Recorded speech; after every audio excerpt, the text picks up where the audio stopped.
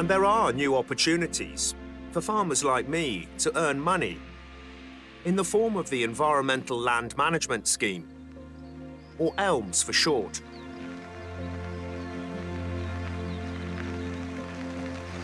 Under this new scheme, as well as getting paid for growing food, the proposal is that farmers could also receive money for helping the environment. But what does this actually mean in practice? To find out, I've driven just down the road from me to Chipping Norton to meet Ian Wilkinson. Ian runs a small, not-for-profit farm, looking into ways we might have to farm in the future, as well as educating farmers like me about how to introduce policies like ELMS into their farming systems. Ian, this is a beautiful spot you've got here, but looks very different to where I farm. Well, yeah, this bit of it is, but if you look over there and behind us on the rest of the farm, there's a lot of food being grown, but with a bit of a difference. Ian has farmed here for 8 years. And one of the very first things he did was to create this natural lake to help with flood management. And is this what the environmental land management schemes are going to do? Are they going to pay farmers for producing this sort of thing? This is part of a suite of options that farmers like us will have to choose from. And this natural flood management scheme is one of those options. And with this system here, what you're doing is stopping flooding, I assume? Yeah, absolutely. The water actually comes up in springs at the top of the farm and runs down the farm. Now, in previous generations, we pushed the water straight off the farm into the River Evenlode and then off to London to 15 million people. And it does get the water off the farm quickly. But flooding is a big risk for so many people now living downstream of upland area farms. And we realised actually that there was potential for a natural flood management scheme. We've created a series of ponds and dams that slows the water flow down. And that's the sort of things that ELMS will be looking at on a landscape scale. So water retention, but what other things are we likely to get paid for with ELMS? Well, no question. We're going to get paid for habitats, for example, for tree planting. I think we've planted 12,000 trees. We don't cut the hedges very frequently, so there's loads of berries for the birds, loads of places to nest. Really important, and ELMS will incentivise us to do that. But this is non-productive, so farmers have got to get something for it. Absolutely. We can't sell this, can we? So the government's incentivising us to do things for public good. That's exactly what ELMS is for. I mean, it sounds exciting and very worthwhile, but I went to agricultural college to learn how to produce food. Are we still going to do that as farmers? Yeah, me too. I mean, I'm like you. I mean, we've come through the same thing. I mean, yield, yield, yield was what it was all about. Well, look, we're in a different era now, as you know, only too well. It's all about climate change and biodiversity, but we still have mouths to feed. Let's go and have a look at some food production. All right, brilliant. OK. At 107 acres, Ian's farm is relatively small compared to ours.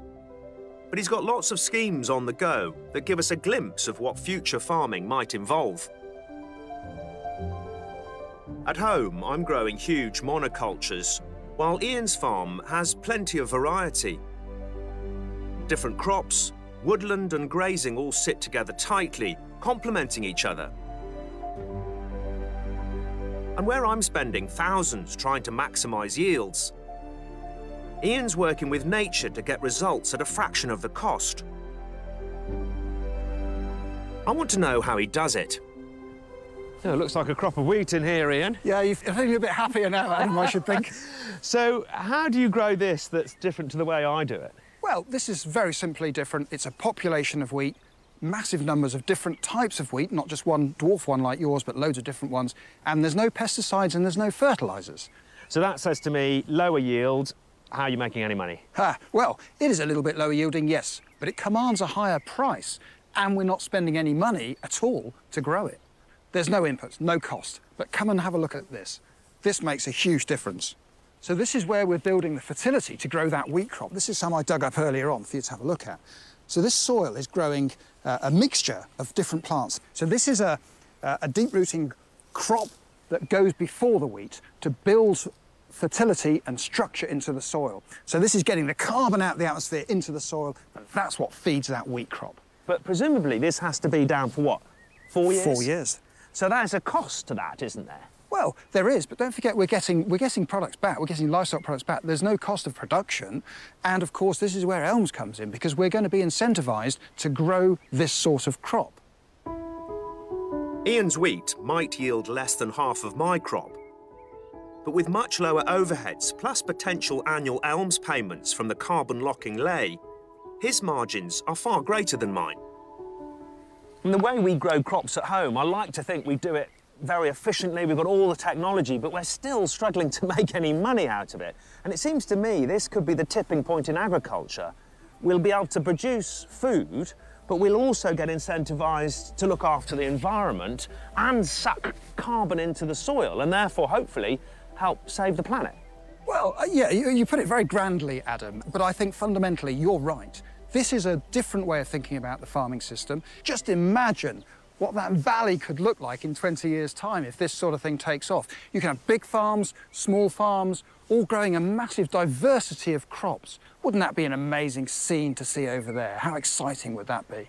It does seem to me that, you know, me and many of my fellow farmers have been farming in the same way now for decades, and change is afoot. We need to change our mindset and the way we think about our land use. Quite exciting. It is exciting, yeah.